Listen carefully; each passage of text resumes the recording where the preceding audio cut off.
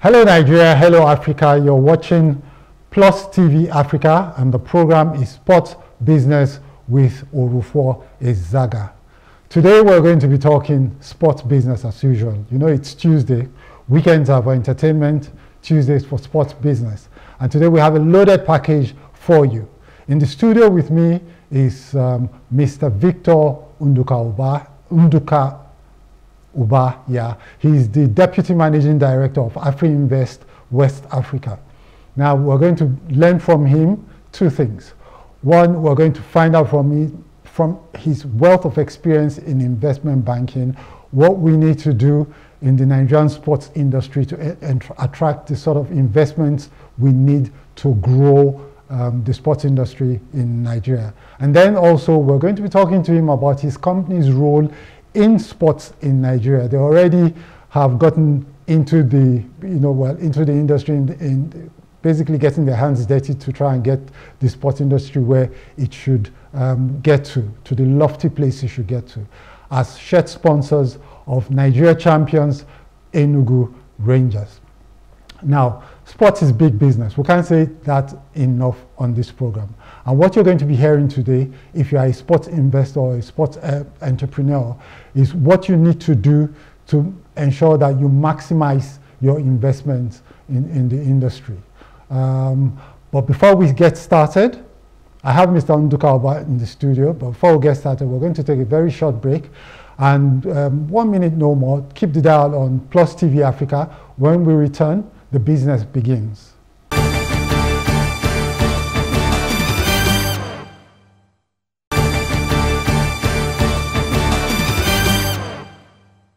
Welcome back to the program Sports Business with Orufuo Ezaga. We're reaching you from Plus TV Africa live from our studios in Lagos. Today we're going to be talking sports investment, and in the studio with me is Mr. Ndukuaba, Victor Ndukuaba, who is the Deputy Managing Director of Afrinvest West Africa Limited. Hello, Victor. You're welcome to the program. Hi, good afternoon, Orufuo. Thank you for having me. Okay. It's you I should be thanking. Because it's you, we want to drill your brain and get as much as we can from you this afternoon. All right? So look, do you get a sense that the sports industry in Nigeria is beginning to maybe grow in a different direction, the right direction? Well, when you say sports, generally, I think it goes beyond. There are several facets to it. Okay. Perhaps the response would be there are green shoots in several areas. Okay. I think basketball, we've seen some exciting things happening there with FIBA and some of the talent that the Basketball Federation is able to attract now to play for Nigeria. Especially diaspora Nigerians who are exposed to better facilities and training in the US. So that's positive. The Nigerian football is also beginning to see some investments by private sector participants, and that is also beginning to tell on the league. There's increased focus by the NFF to try and improve things, and the league body itself. So to that extent, especially with respect to the male football league, I think there's been some improvements, and there are green shoots there as well. I was following the Africa Table Tennis Championships as well. Okay. So there's some little, improvements we're beginning to see, but I still think there is quite a lot of room for improvement across board. Several areas. Powerlifting, weightlifting, Paralympics. Sports generally can be a lot more lucrative, but I think these are still very early days, very early days. Okay, but here's the thing that you said that I think that interests me personally. It is the fact that the private sector is beginning to look into the industry. It's still sort of passive attention, so to speak, but we're getting something. An investment banking firm is involved in the league. You guys are involved in some way in the league as well. And so I imagine that the sports sector or sports entrepreneurs should now be looking and saying, Okay, so maybe we have the attention of the investment community. Would I be right in saying that? Well, yes and no. So to some degree, Yeah. whatever attention the community is getting today is perhaps born more out of CSR than out of a direct business investment. However, I think that is only a stepping stone towards making it a full-blown commercial enterprise. But as it may, I think just getting involved as well, even if it's at the CSR level, because you're trying to, or corporates are trying to see how they can impact society and community, and get young people actively engaged in some productive venture. That itself begins to open their eyes into other areas where they can intervene, either through funding or through introducing structure and governance or process, as it were, to improve the odds of success overall, both for participants, for stakeholders, and even the youth themselves. Okay, sports is an industry that has been prioritized by the more progressive economies of our world, right? And this is for decades, right? So clearly there's something happening in that space. We saw China try to muscle in. Now it's Saudi Arabia that's muscling in. What are these guys seeing that we're not seeing? Because, for instance, some searches will tell you that economists would say that sports contribute about 1% to a country's GDP, and even more to jobs. And as a matter of fact, the study that was done by the EU, as of 2021, showed that sports contributed about 2.12% to the region's GDP, and about 2.72% to jobs, right? So it is happening. People, when I hear you speak, I remember reading about stuff that hearing you speak takes me back to America of 1980. Do you understand? They were there in 1980. They have gone 44 years ahead now. Why are we still in 1980? What? Because I know we can blame the government, we can blame the federations, but innovation should say that in the private sector, people should look at this and say, where is the opportunity? It looks like there's some opportunities. Do you get a sense that the investment community even thinks that there's an opportunity, or they know that there's an opportunity, but they don't feel the environment is right for it? That's a very loaded question. Well, I will attempt to answer. I think, when we look at some of what has happened in the developed world, like you mentioned, you cited EU, you cited the US. Those economies are advanced for a reason. We often talk about, for example, rule of law. That is one almost invisible element to the business environment that helps shape investments. If you have a legal system where whenever there are disputes, you can't categorically make a judgment call as to timelines for resolution, then you find that it doesn't lend itself to investments. And that's part of the challenge we have in Africa. Our legal systems they run on almost manual, analog, if at all, technology. Most times it's very manual, paper-based processes that impinge on disputes. And with sports particularly, you can't afford to have, for example, let's say a football player has a contract dispute with his club. How does he seek redress? Does he go to the courts? How long would it take? If he has to go through the entire legal system, can he afford the service of a lawyer? So those sort of things impact on sports generally. But I think just sort of coming back to the question, which is where we are today seems to be 44 years, 45 years behind where US was this time then. I think their own path to sports development was basically hinged on collegiate or school sports.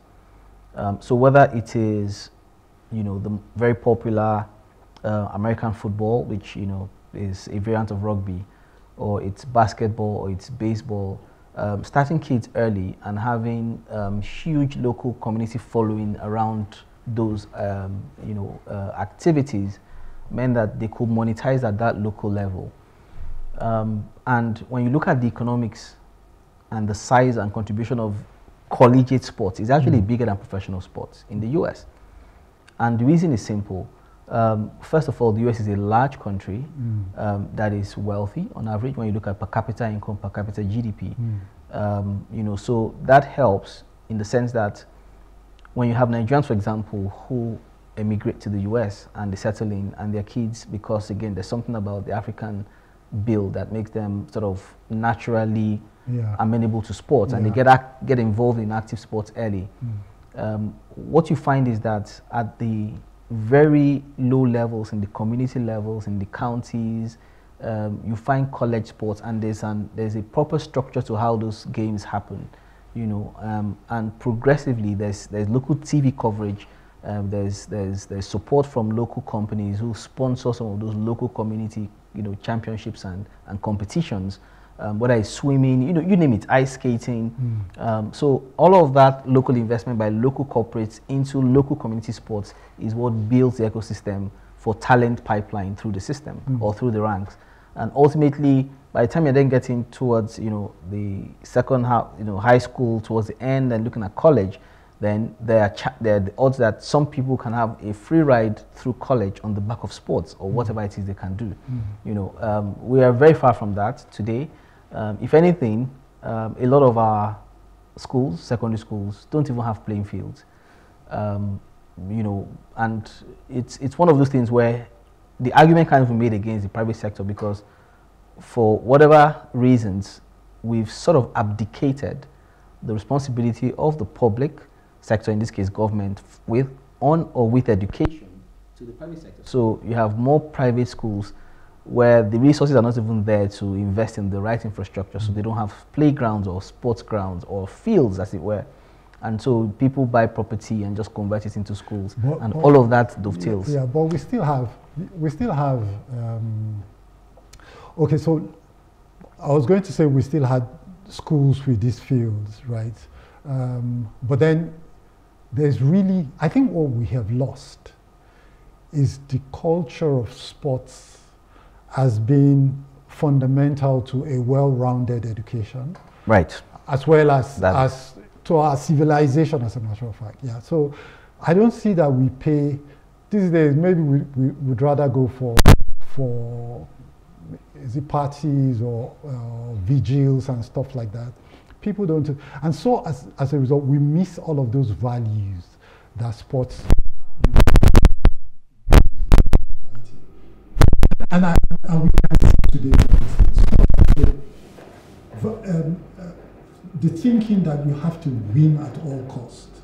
If we were people who were into sport, we know, look, the fact that you have lost today does not mean you can't bounce back the next day. It teaches you collaboration. I remember I was at the National Stadium with these young kids, maybe 10, 11. The brother and the sister, they were with their father. It was a swimming competition. And this boy of 10 was already planning and saying, you know what, I want to swim the last lap. Let this guy swim the first lap. This one is faster, this one is slower. Problem-solving skills, collaboration, the need to understand why there are rules and why you should follow the rules and stuff like that. These are things missing from our society. So now we have ended up with all of the problems we have today that I feel sports can mitigate, clearly. But for the business sector, I'm not going to let you off the hook like that. Do you get it? If we want the public sector to invest in sports, wouldn't it help if the private sector,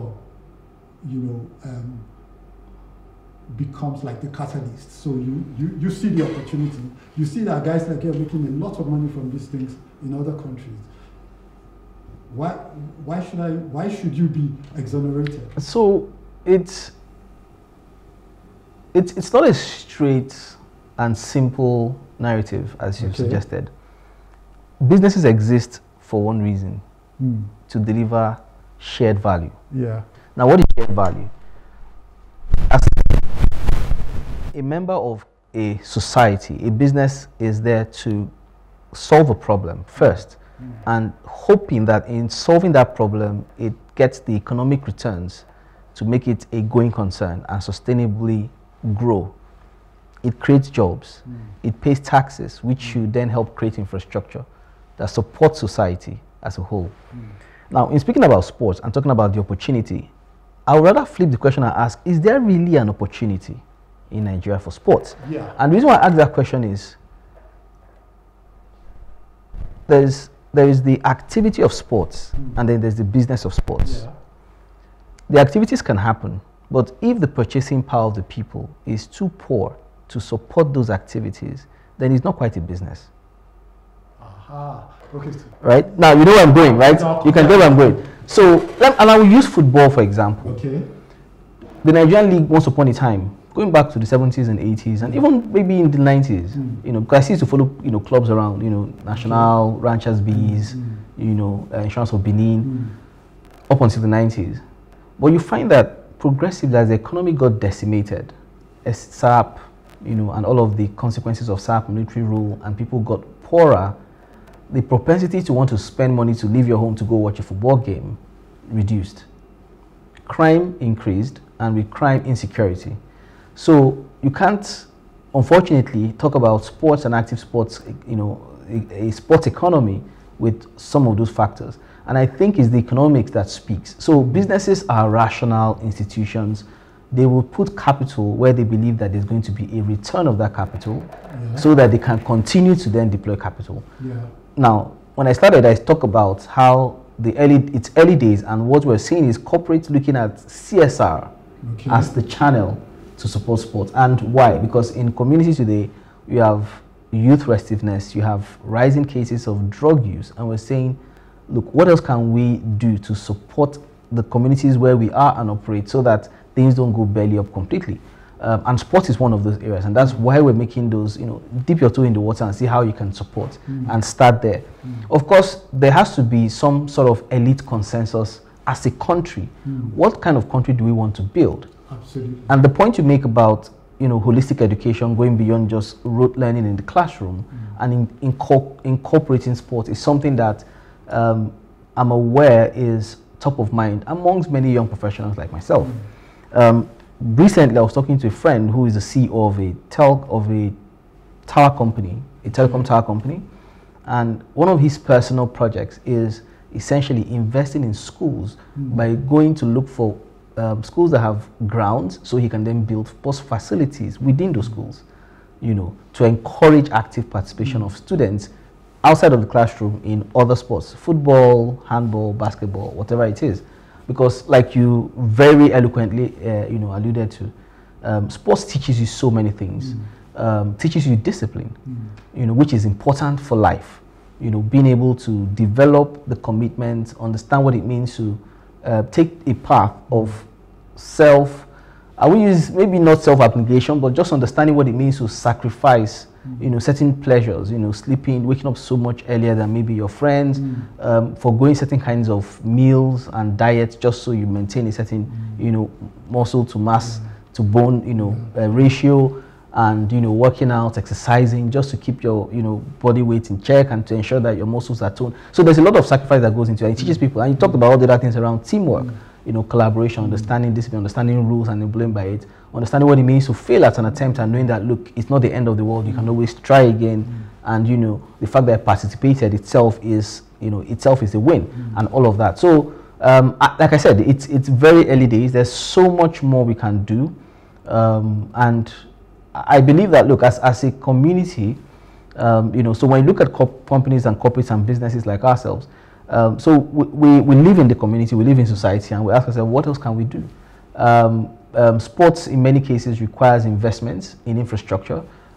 If it's team sports, for example, you must have, you know, befitting infrastructure that look, you know, from grounds to playing courts to pitches, not just the final pitches, but some training materials. You know, if you are into swimming, you must have a swimming pool at a certain standard, so that, you know, you're not, quote unquote, shooting yourself in the foot when you then show up at international tournaments and, you know, you are not prepared because you are not training with the right in the right environment, and all of that. So it's those investments can start. I know I can use an example. My kids, I have 2 children. My daughter is older than my son, but my son is a much better swimmer than she is. She teases him and calls him a fish, and he was the best swimmer in the school. He got an award for it, and he just graduated. But I didn't have that chance growing up because my parents did not have, they were middle class, quote and unquote, but I didn't have access to a swimming pool. But I always thought I could learn this thing. And the first chance I had as an adult, young, employee, I went and taught myself how to swim. But clearly, I was already in my late 20s. There's no future for me in swimming as a sport. Now, if my kids belong to a swimming club, there's odds are there are competitions that can happen both locally and internationally, which if I can afford it, I might then decide to, commit that investment into my son. He also plays football. I'm sporty. I played football in school. Of course, I did high jump, I did long jump. So it's naturally that my mom was also an athlete. So I understand where the genetics play, and he's very sporty. I have now decided, there's a neighbor of mine whose son has enrolled in a football academy here in Lagos, and he goes with him sometimes. And one day the coach came to me to say, look, at the other boy's birthday, his friend's birthday, your son is very good at this football thing. You should really consider enrolling him. And I think to myself, okay, well, now I know that if the talent is there, I might as well support him, because potentially if he goes to Europe, I can become a very rich man and retire early. Now, but truth is, if he was to play professionally all his life in Nigeria, are the odds of success as great? They are not. And truth be told, when you look at the numbers, at the end of the day, it's a very, very limited opportunity, window. How many people make it to elite levels and become phenomenally successful at those levels, barring injuries and all that? So it's one reason why education has to be blended with sports, so that, look, if the sports thing doesn't really work out, the kids are armed with life skills that they can then apply into different careers and make a success. So there's so much to be said, but let me rest here. Yeah. But so I'll take you back to something you said, and it's about the economy. Yes. Do we have the economy to run sports? I hear people all ask me that all the time. Do you have an economy to run sports? Maybe you're in a better place to explain this. When they say 1% of your GDP can come from sports, it means you don't have to have an EPL, or you don't have to have a British economy to create 1% yes. In your economy. Yeah. So that's number one. Number two, Nigerians say there's no money, and you know what I think? Money, okay, but there are no products. Yeah. So I'll give you an example. The English Premier League has been the rave in Nigeria for the past 20 years plus, right? As of the last time that I checked, the current deal for the English Premier League broadcasting rights is 168 million pounds for sub-Saharan Africa. 168 million pounds. Yeah. I don't want to convert to Naira because I don't want to lose my cool. Yeah. Okay, so 168 million pounds was for sub-Saharan Africa. As of 2009 and 2010, HITV was paying $40 million. That's what Tony Subai himself said. That $40 million to get the right. Absolutely. That's 40 million. In that time, the rights have doubled more than once. So Nigeria is probably paying at this point in time somewhere in the region of $100 million just to watch the EPL. That doesn't sound like we don't have money. The money is there. What we need to then do is, how do we trap that $100 million in Nigeria, such that even if you still want to watch the EPL, you give them $10 million and you put $90 million in the MPFL. That's mad jobs for everyone, quality jobs. So I think the challenge has to then be, if we have $100 million, I've not talked about tourism, EPL tourism. I've not talked about thousands of Nigerians, I'm sure, who are season ticket holders of their English clubs, right? So it's a lot of money that we sink into the EPL. And if you ask me, it's part of the reasons why today we're grappling with an economy that's on life support. If every time we spend the little we have on other, it's not just sports. There's tourism, there's education, there's all kinds of things. You know what I mean? We're like a basket case. So my point is, there is money. Is there a product? If there's no product, how do we build the product? Or what do you think? Well, I hear you, and I understand the sentiment. But there are certain, some of the data points are skewed, and it's important to recognize the skew. Okay, please. So when we say the EPL, that's one product. Of course, there is the Spanish La Liga, which is also quite popular here. There is the Italian Serie A. Maybe as it used to be. The Champions League is huge. Now, all of that TV following and the rights behind it is typically purchased by broadcasters or people affiliated to broadcast who want to make a buck on the back of that, given the huge following these products command, because they're products. That said, if I look at the proportion or the percentage of Nigerians who have sufficient liquidity as to be able to go pay season tickets for a club in the UK, maybe Chelsea or whatever, I'm not sure that if I aggregate all of those individuals, there are up to 10,000 of them in Nigeria, right? So when we then talk about creating local products as an alternative to the EPL, the question is, what exactly are we creating? Is it a product for Nigerians to consume, or are we creating a product that becomes an export product? My argument when I talk with friends is, as a country, yes, you know, there's always the talk about the 200 plus million Nigerians being a market. I don't think we're a market. The predominant share of Nigeria's population is either poor, you know, I don't want to use the word extremely poor, but you know, when we talk about extreme poverty, there's at least 130 million Nigerians who are extremely poor, less than $1.90, you know, $1.90. So that's not the guy who is going to pay you money to go watch a football game. Clearly, at that level is subsistence. He just needs to eat, he needs shelter, and the basics, maybe a roof over his head. Football becomes a luxury, or sport becomes a luxury, whether it's football or whatever, basketball. Now, if we're going to create a product, we've got to think about who are we creating the product for, and can they pay? The Nigerian League, for example, where we have become a stakeholder in a sense by sponsoring the eventual league winners for the 2023-24 league season, Enugu Rangers. Congrats, by the way. Thank you. Was a decision we took because we started looking at it from a sort of social slash you know, corporate social responsibility type lens. And it was from that perspective we sort of went into it to look, what can we do to improve and help ameliorate what was a sort of dire youth situation in the Southeast, you know, given the issues with insecurity and all of that and the restiveness. And that for us was the way. And of course, from shared sponsorship, we're now talking about other areas of collaboration to see how we can support that club to become a more professionally run, including improving the grounds. So the stadium, we're talking about, look, what would it take to upgrade these facilities to become at least certified for CAF competitions in Africa? So that's on the way. What about your feeder teams? Are there academies affiliated to Rangers? You know, are there other clubs at the lower tiers that potentially could act as feeder clubs?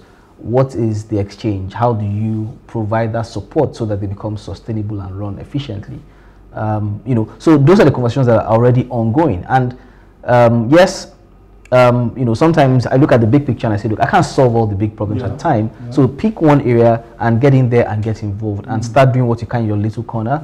Hopefully you inspire a few others, and I talked about a few companies that have become active, especially in the football area, sponsoring certain teams who are, you know, either in the NFL, NPFL, or in the NNL. Now you have some corporates sponsoring that. In some cases, one company is sponsoring two different clubs. So we're beginning to see investments like that, because it's an investment, maybe not necessarily for profit, but as a socially responsible institution. We're seeing some of that, but ultimately, what would be the product? The product has to be what is showcased. In this case, football has to be the league. The integrity of the league is important. You know, what is it like, you know, on match days? Do you have decent TV coverage? Is the pitch nice? Does it look appealing? When it shows up on TV, for example, do you see dust each time players run around and try and kick the ball? Or, you know, which is all of that, you know, it all comes together. the aesthetics has to work. The quality of the football has to work. So the coaching and the quality of coaching, the players, some of the basics, can they trap a ball? Can they put the ball on their chest? How technical are they? In terms of gifting, with their head, with both feet. So a lot of those things. So it's a holistic conversation. I would pose it that if we're to try and make sports a product, then we have to look at ways of exporting that product so that we're earning FX and not just hoping on the local market that is beset by so many other economic issues. Oh, okay, very well spoken. There's a reason I like you guys. You see, and let me tell you what that reason is. Look, you're a Nigerian corporate, right? And you're waiting for the MPFL to become a grade before you get behind it. That's not the way it works. If you want our sports to be at the European levels or competitive when compared to the best products in the world, you've got to get in now, contribute your bit, and then seek the changes that you wish to see happen in the league, like my gentleman friend here is doing at Afrinvest. All right. So we're going to go on a short break, about a minute or thereabouts. Keep the dial on Plus TV Africa. We're reaching you live from our stations in Lagos. When we return, the business continues.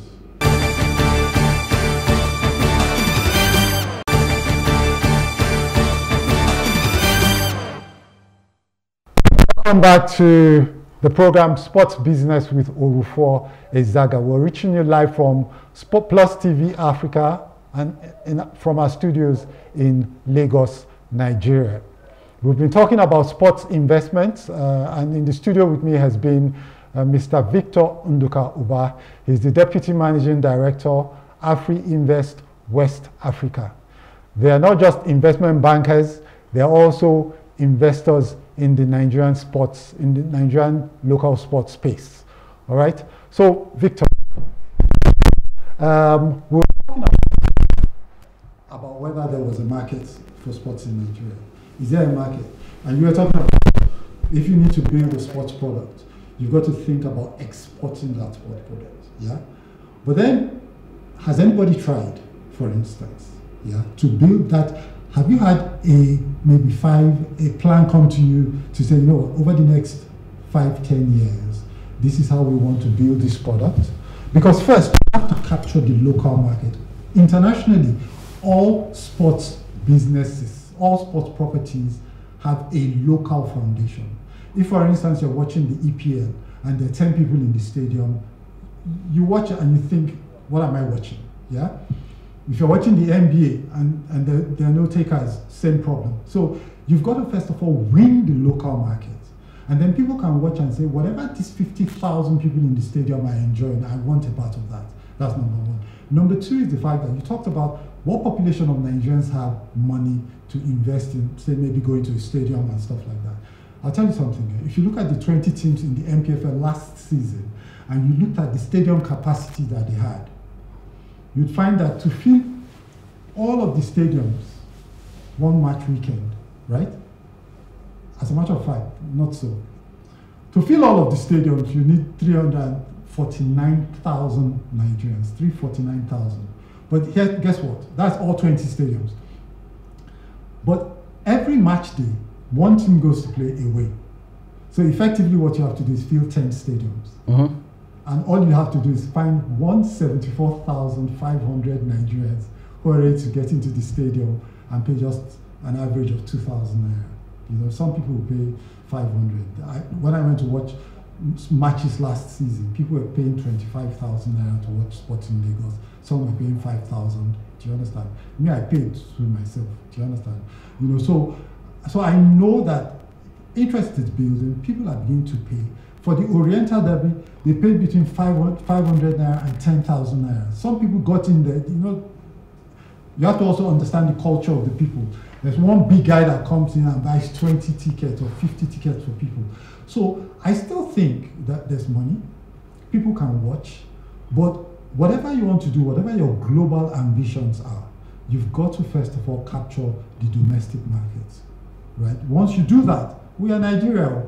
There's a slide I would like to put up in the course of this, which will tell you that, look, Nigeria, because of Nigeria, all you have to do is look at the music industry or the movie industry and see, you know, how they have benefited from the power of the Nigerian brand. If you're a Ghanaian, you're singing your Sakodi, your music is probably nice, but Chris Brown collaborates with Wizkid, and the next day 20 million people are following him, you know, so there's a certain attraction to Nigerian music because of that as well, you know what I mean? So we have the dynamics right, I think. I think we have the necessary dynamics. The point is, do we have the innovation and the heart to make this thing, to build this thing? Because to build them takes time. Do we have the heart to wait out? Do we have the patient capital we need to do that? So it's an interesting question, you know, no doubt, and I like the parallels you drew with, you know, music or movies, entertainment industry largely, and you know, not to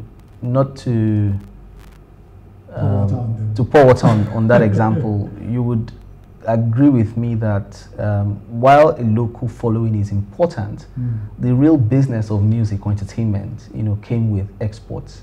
Without a doubt. Right. Completely. So if we talk about Nigerian Football League, Nigerian Professional Football League, or Nigerian football generally, as an example now, discussing sports, or as a case study, I don't think Nigerian teams lack for following.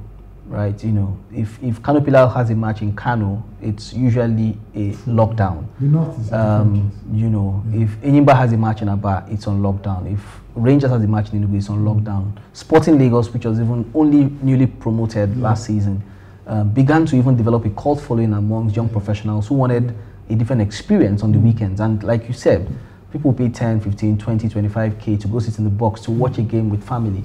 You know, so it's about the experience, and depending on the market where you are, you will be able to get some of that product sold to some consumers. So the following is there. Now, to make Nigerian football, for example, a thriving multinational business, the product has to be such that everybody wants to be part of it. Players from around the continent want to play in the country.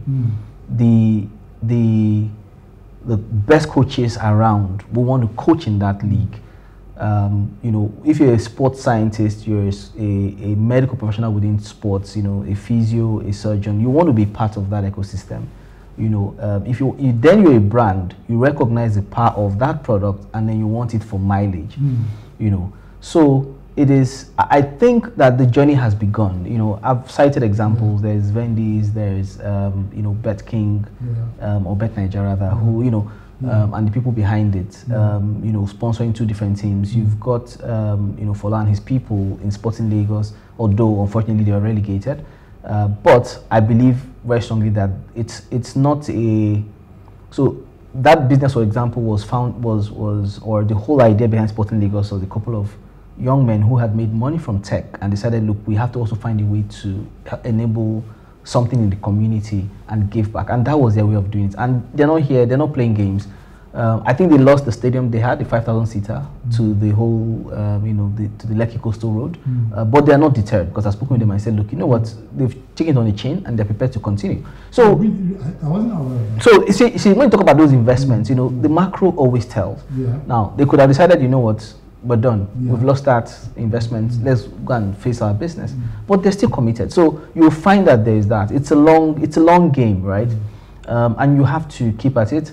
Ultimately, we can talk about the local following and getting people to pay tickets. But at the end of the day, and football, as we know, when we look at some of the clubs that we like to follow in Europe, they prepare accounts. They give you their revenue sources. There are at least 3, potentially 4 of them. Gate takings is one, and in many cases, it's actually the least of the lot. More money from TV, depending on competitions they play, and then there's merchandising, right? So if you ask who is the star player in the local league, in a particular team, does he have a commercial appeal that people are willing to go pay to buy his jersey? What is the framework for distributing jerseys, you know, and ensuring authenticity? would they be plagiarized, or would there be counterfeiting in that market? Would the clubs derive the revenue? And then there's all of the other things around branding. So branding local stadium, branding local events, in the name of the stadium, things like that. So those are things that contribute to the revenues. For Nigeria, there's some TV money coming through, but it's not a lot. The MPFL has put some money down. League winner gets, I think, was 100 million last year. Now it's going to 150. It's 150 is going to 200. So it's nice, but even 150 million is barely $100,000. That is some players' weekly wages in Europe.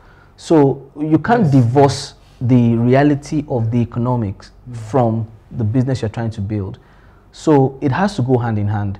Private sector, private companies will work in the economy to try and grow, but we need the economy to also grow to the point where those businesses and opportunities become real opportunities. So it's a long game. It's work in progress. As long as the commitment is there, and people don't give up, then we will just have to keep pushing and going at it. Well, I like what you say about the fact that the journey has begun. Yes. Right. Before now, it's been stop start.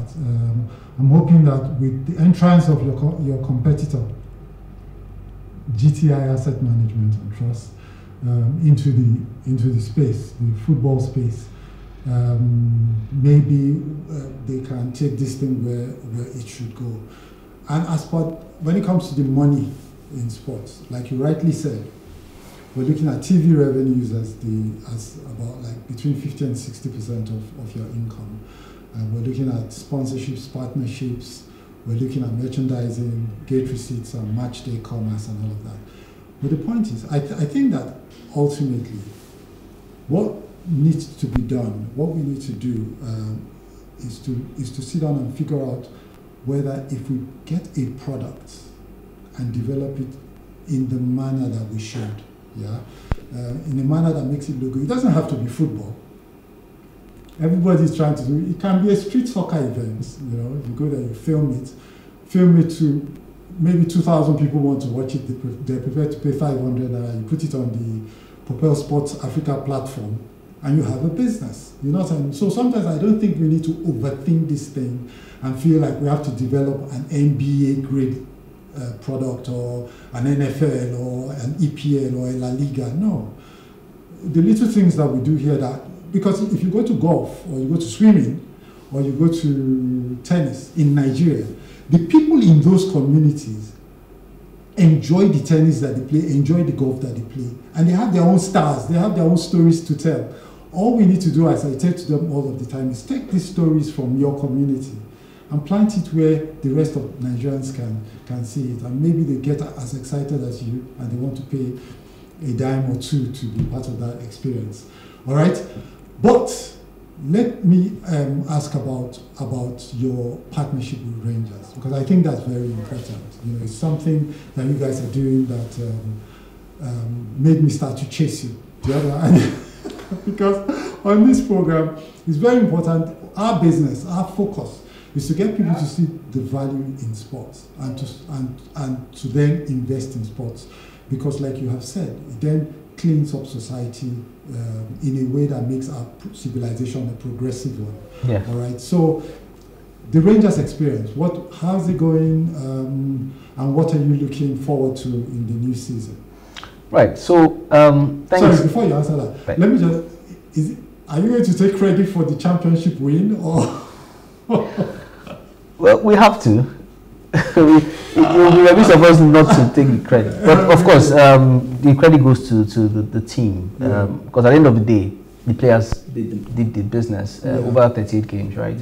And across several cities in the country. So we can only say, well, we played a part in supporting that vision to come to fruition. But I will sort of roll back a bit to a question you asked earlier about having a strategy around creating a product and working towards that.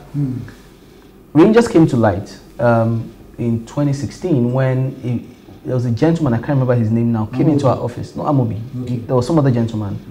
Okay. He had a business plan that he was pitching, or he had pitched to the MPFL at the time with NFF, who had said, look, okay, let's try and make our league a proper product. And the idea was, look, if you can find maybe half the number of teams in the league, corporate sponsors to come in and support those clubs, then we can start off. And so he reached out to us at the time and discussed partnership options or sponsorship options, and one of the teams that came up was Rangers, and I said, okay, let's look at it. So the conversation started many years ago, 2016 to be precise, with Rangers. Unfortunately at the time we really couldn't close, we couldn't get to sign the dotted lines and to proceed with that partnership. And then down back last year, Amobi had returned from Switzerland where he had gone to do a FIFA Master and said, look, he reached out to us, I know you guys, because he was at the club at the time, we're having those conversations, and said, look, are you guys still open to this idea? I have a plan I want to execute. And then he came and made a presentation to the management team at one of our retreats, and we said, okay, you know what, let's dip our toe in the water and support you.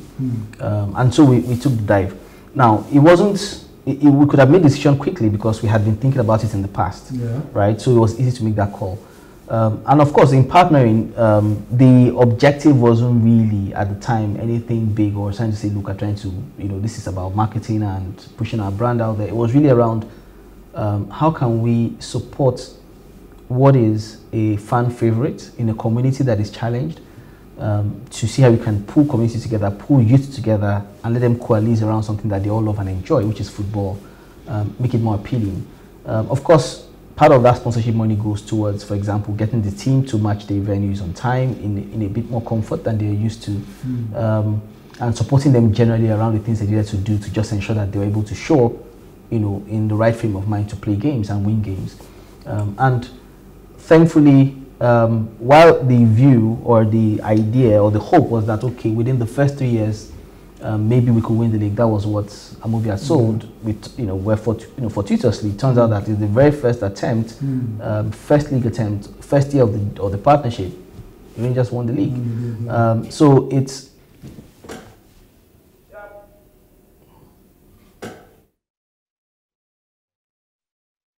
okay. So in the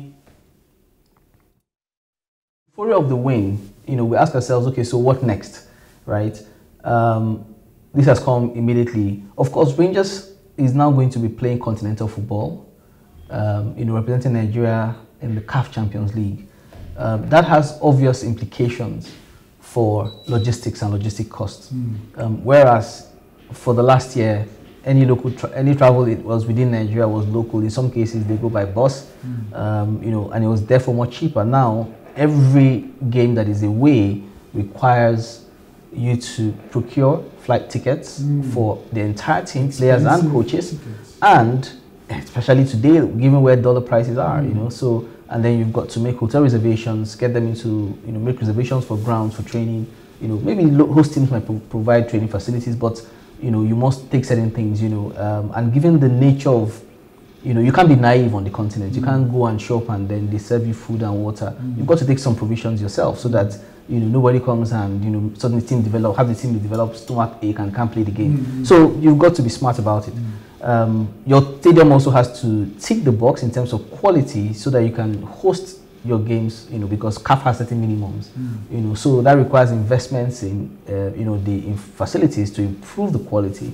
You know, we saw what happened at the last rental derby when Enyimba came to play Rangers in Enugu, and how there was the pitch invasion and all that, and both sides were fine, but clearly it's an infrastructure question. So some investments have to be made, you know, around perimeter, you know, fencing, you know, the OB van, you know, improving the quality of the VIP sitting and providing some proper boxes.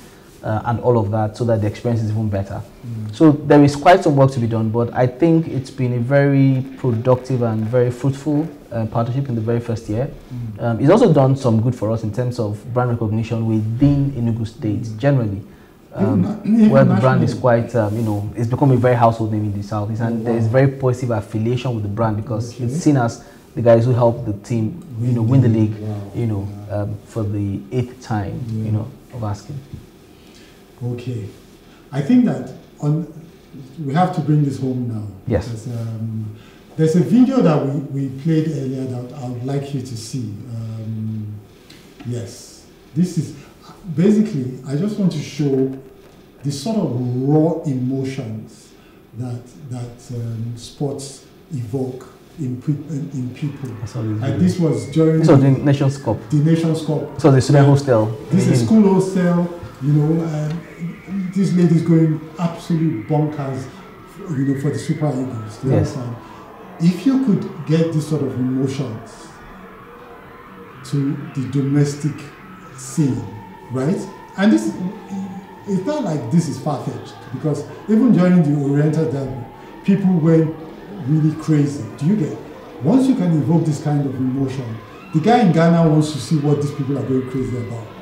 The person, the African in London, in the US, they want to know what's going on. Do you understand? You'll be surprised, maybe even more than Nigerians. Yeah. You know? So what we need to do is try and see how to, fundamental to building the products that we're talking about is that you've got to have stars.